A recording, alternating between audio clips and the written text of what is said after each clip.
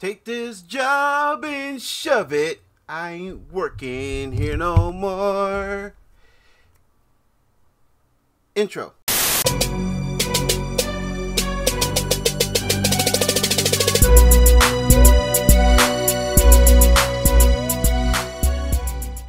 Yo, what's good, guys? It is your boy Jason JV saying welcome to a vlog video.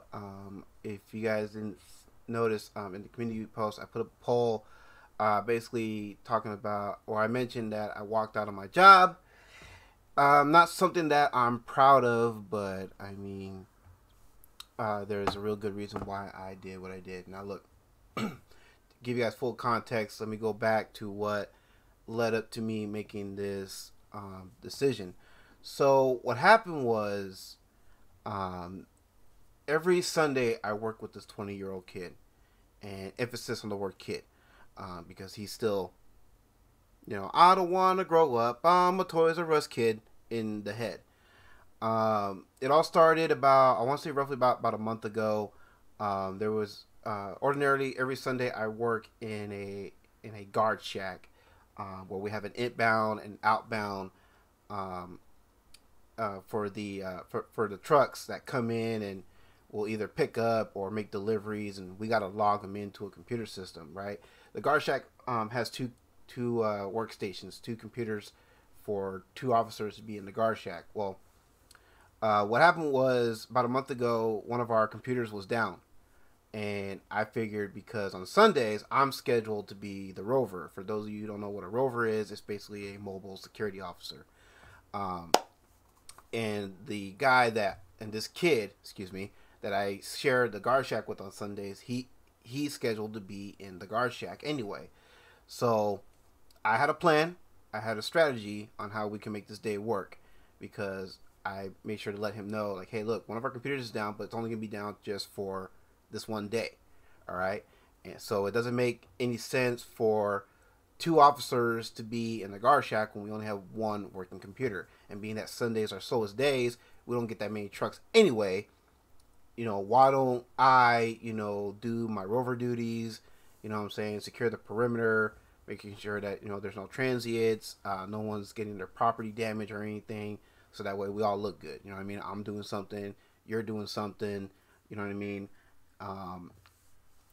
And keep in mind, this kid has a very piss poor work ethic, shows up to work late on a consistent basis, basically, and he has like this mindset, like he basically runs the place, or like he owns the place, because he can basically do whatever he wants. He can show up to work whenever he feels like it, like as if he's the boss, and he's not the boss. He can yell and scream at you should he decide that he no longer likes you. If he's no longer feeling you, you know what I mean? You can't talk to him, but he can yell and scream at you all he wants, right? So he basically threw a bitch fit, you know, after I threw out this little strat with him. He was basically asking, like, well, is that how the other shifts do it? I'm like, you know, how the other shifts work, that's none of our business. You know what I mean? Again, I should tell you the mindset of this kid. You know what I mean? I'm not talking about the other shifts, because that's none of my business. That's none of your business. You know what I mean? I'm talking about, you know, our shift. This is our situation. This is our shift. This is what I'm scheduled to do. This is what you're scheduled to do. So I say we follow that. You know what I mean? And it's just for today. You know what I mean? And funny enough, on that day, we didn't really get hardly any trucks. We only got maybe like one or two trucks, and they're like hours apart from each other. So he's trying to make it seem like I'm trying to dump off the workload all on him, which is not true, because like I said, I'm the rover. You know what I mean? So it's not like I'm not doing anything. I'm trying to do my part. You know what I mean? You should just, you know, chill out, do your part. You know what I mean? And again, it's just for this week. You know what I mean? Come the very next day, the computer will be back up and running again. So we'll have two computers again. It's just for this one day. You know what I mean? Sounds like a no-brainer, right? Like no big deal. Like we should have it handled. No. Stu wants to make life harder on himself and on others, you know what I mean, when there's really no real legit reason to. But anyway, so a few weeks go by. I haven't been working the past few Sundays, whether it's, you know, because, you know, family commitments or illness. As you guys know, I'm still recovering from COVID. So just the other day, well, before I get ahead of myself, a week after that day where the computer was down and we had our little blow up or whatever, even though I don't feel like I was in the wrong, I was willing to put aside my pride, whatever, and try to be the bigger person and try to have a private discussion with this kid. The previous shift were in the guard shack, so I made sure to shut the door so that way they're not part of the conversation, they're not part of the BS or whatever, and they don't have to hear us. You know what I mean? And I'm trying to, because I'm trying to, treat this kid with the proper work ethic, etiquette, and the proper respect, even though he was out of pocket. I was willing to overlook all that, like whatever, you know what I mean? Because I have to work with him, so the least I can do is try to make peace and try to get along with him. So, so I'm trying to, talk to him as nice and as cool as I can possibly be. Like, hey man, can we talk? And before I can really, get any more words in, dude cuts me off and is just telling me off basically. And as he's telling me off, his tone is getting higher, his behavior is getting more erratic, more unreasonable. He opens up the sliding door entrance to the guard shack. So now the previous shift can hear everything that's going on. I'm trying to keep the conversation private. He's bringing the conversation to the previous shift. And he's basically running his mouth about anyone and everyone on the rest of the team about me and everything. And I'm just like, whatever, dude. I'm a grown-ass man. I ain't got time for that kind of nonsense. You want to be that little punk, whatever, talk your shit, dude. I mean, it makes you look like the weaker person, you know what I'm saying, when you do that kind of shit. When you're about that drama and whatever, and you run your mouth about, your colleagues to your other colleagues, it makes you look bad, you know what I mean? One of my colleagues cared enough to ask me for my side of the story, so I basically just gave my side of the story. I wasn't even talking down on the kid or anything. I just gave my side of the story. Like, no, this is what really happened. You know what I mean? Because I wanted people to see, like, what kind of person I am versus the kind of person this kid is. You know what I mean? So if anyone cared to hear my side, I would share my side. If anyone didn't, then I keep to myself. You know what I mean? Because my whole thing is like, hey, if you really want to know, just ask and I'll tell you. You know what I mean? If you don't care, then don't ask and I won't tell. But anyway, so after that incident, and I'm reporting to my superiors, because that's part of the security gig. You know what I mean? If you're in a hostile working environment, your colleague is acting an ass or whatever, you report it to your superiors. So that's what I do. I don't like being a snitch, but that's part of the job. That's what I get paid to do. You know what I'm saying? So anyway, now, again, as I mentioned earlier, I was off the past few Sundays because, again, either family commitment or I'm recovering from COVID.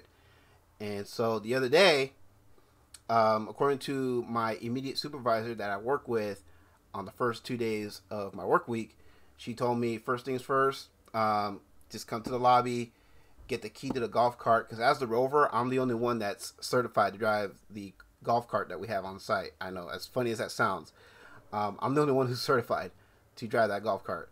So so again, just out of respect for my superior, you know what I mean, I'm just following orders, you know what I mean, and I go get the key to the cart.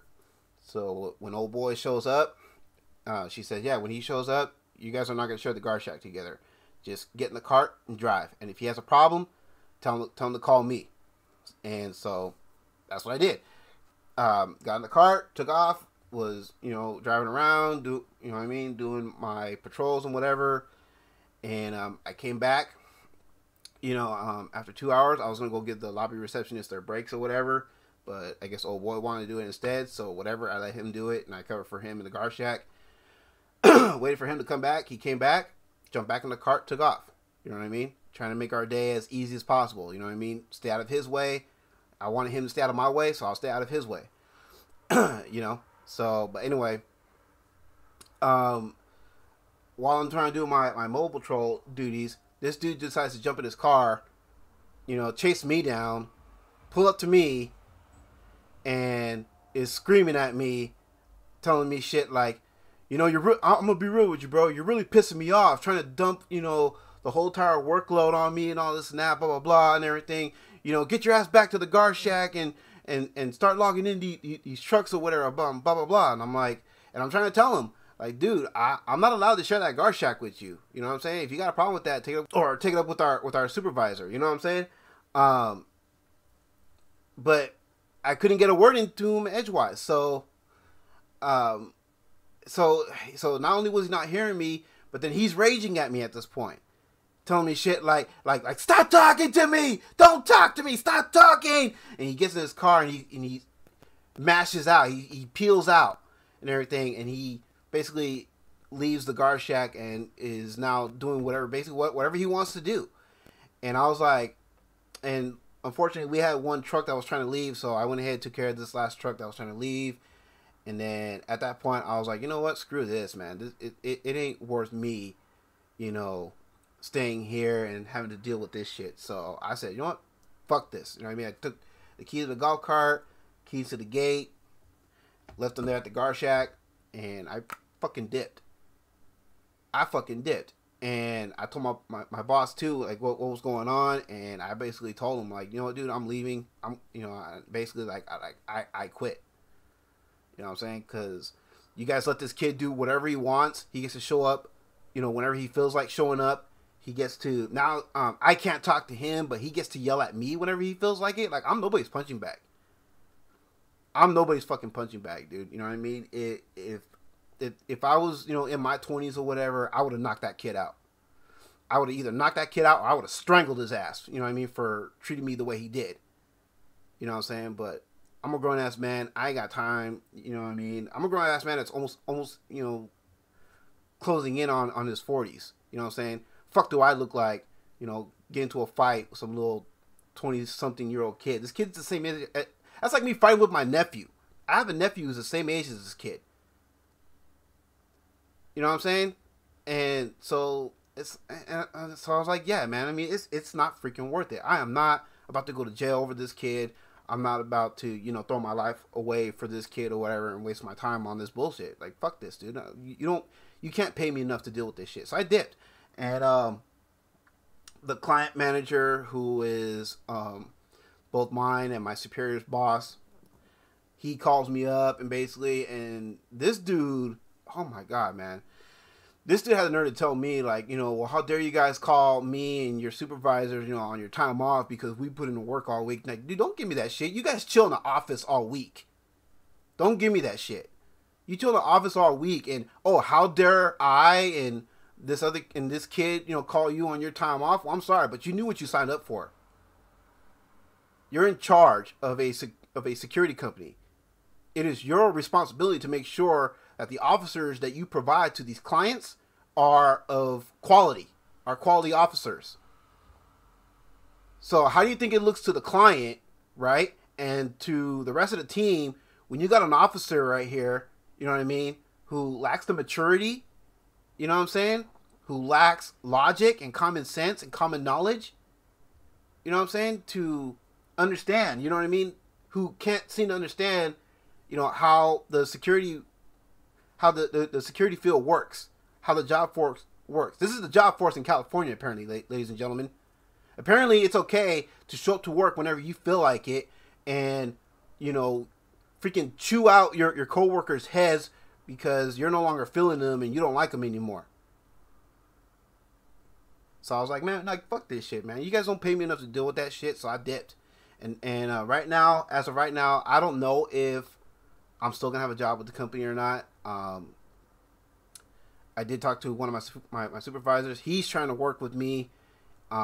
He actually gave me a call not too long ago, just a little bit ago, prior to me making this video, basically telling me, so this is why I'm trying to, protect the name of the security company and protect the name of the people involved, because, I mean, I'm not trying to put the spotlight on people who don't deserve it, you know what I mean? And I'm not trying to, I'm making sure I'm protecting myself in case I'm still employed with this company.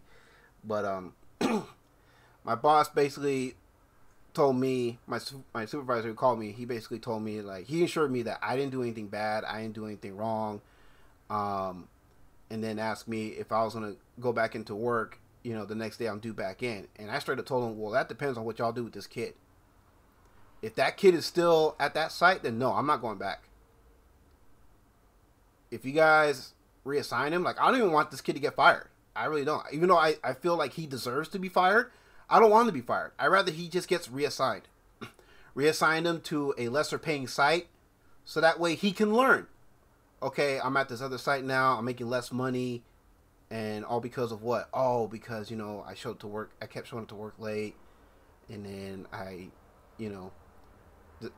yelled at somebody, you know what I mean, at work. I screamed at somebody at work. Okay, this is my punishment for it. You know what I mean? I know, I'm wishful thinking. I'm probably giving this kid more credit than he deserves. But, I mean, he needs to learn. He needs to understand, you know what I mean? And that, because think about what kind of message does that send the rest of your team? When you have this kid that comes in and basically just does whatever he wants. You know what I mean? That can do whatever he wants and not have to worry about any real consequence. What are you going to do? Oh, talk to him, lecture him? I mean, what good does that do when he still is repeating the same behaviors over and over and over and over and over and over again? This is a kid who supposedly lives 10 minutes away from the job site, but yet, okay, you live 10 minutes away from the job site, but yet tell me why this kid is always either a half hour late or 45 minutes late.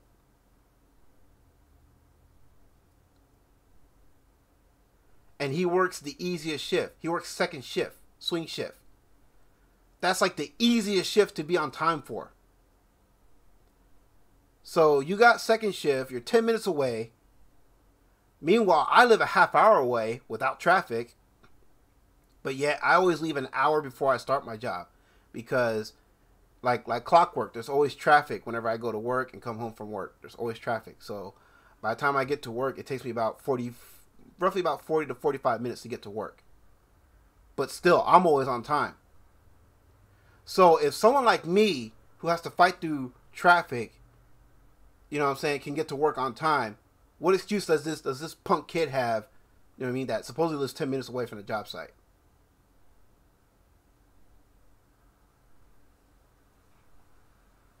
So, I'm sorry, but I can't be at a place where the rules don't apply to everybody.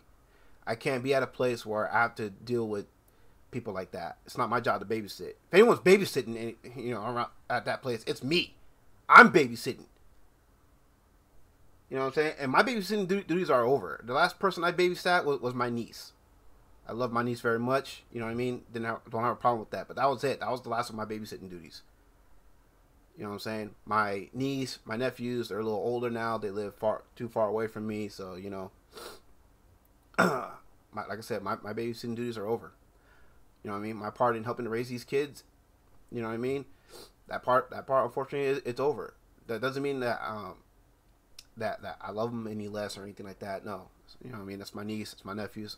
You know what I mean? I love those kids like they're my own. But anyway, it's not about them. It's about this kid. You know what I mean? This kid, he's nobody to me. Even if this kid was my nephew, if my nephew was working with me and he was displaying this kind of behavior, I would check his ass. I would check his ass, and I would do the ugly part of my job without hesitation. And I would explain to him, you know, and I would explain that to him. I'd be like, look, just because, you know, we're family, we're related, that doesn't mean that you get to dick around and, you know, fuck off and whatever and, you know, expect me to cover for you. No. If you're going to be here, you're going to do your job. You're going to, you know, help me set an example of what a quality security officer is. You know what I'm saying? You're going to show up on time. You're not going to complain. You're going to do your job. You know what I'm saying? And if you have a problem with any of those things, then I will do the ugly part of my job. I don't want to do the ugly part of my job, but if I have to teach you a lesson, I will.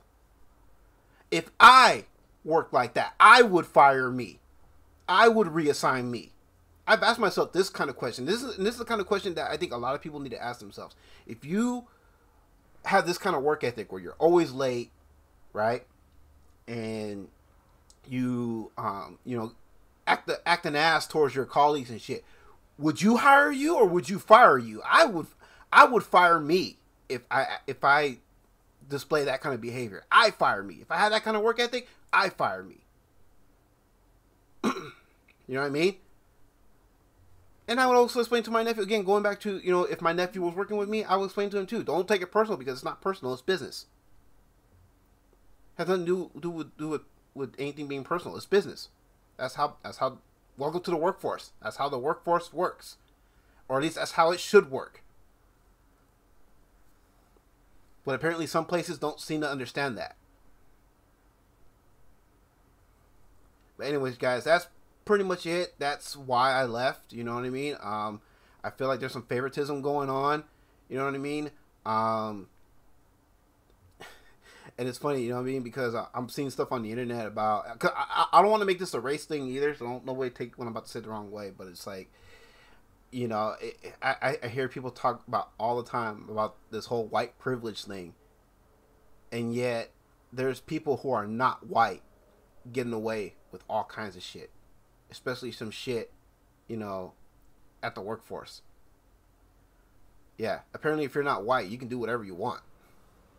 At least that's the message that I'm getting when I'm seeing people like this, you know, being able to do whatever they want. Showing up late and being confrontational with their coworkers and shit. Being hostile with their coworkers and shit. Right. I'm just saying. I hope that, you know, certain companies, especially companies in California, I hope they're watching this video. Because I want, you know, employers to think about the kind of message that they're sending to their teams when you allow people to get out of line and not have to worry about any real consequence. To show up to work whenever they feel like without having to worry about, you know, any real consequence. Lectures are not enough. What happened to the whole write-up system? You know what I mean? I remember a time when if you got 3 write-ups because you weren't a quality worker, then you were done. This kid should have been written up and removed from this site a long time ago. But they let him do whatever the hell he wants. And until they do something about him, yeah, I don't think I'm going back. If they do something about him where he's either reassigned or fired, then I'll go back. It's that simple. I shouldn't have to go above and beyond to prove myself when you got punks like this that can just do whatever the hell they want and they still have a job. That's just not right. Anyways, y'all, that's pretty much all I gotta say about that. Let me know how you guys feel in the comment section down below. Do you think I did the right thing? Do you think I'm right? You know what I mean, in my views or whatever. Do you think I'm wrong or whatever about, you know, this whole situation? Definitely let me know in the comment section down below. We can definitely have a conversation about it. You know what I mean? It's all the way good. But yeah. the job force, man. I don't know. Something needs to change. It needs to go back to the way it used to be. You know what I mean? It needs to start being strict again, a little more strict again. Let's make the workforce great again, bruh. Anyways, it's your boy Jason JV saying y'all take care, have a blessed one, catch y'all next one, peace.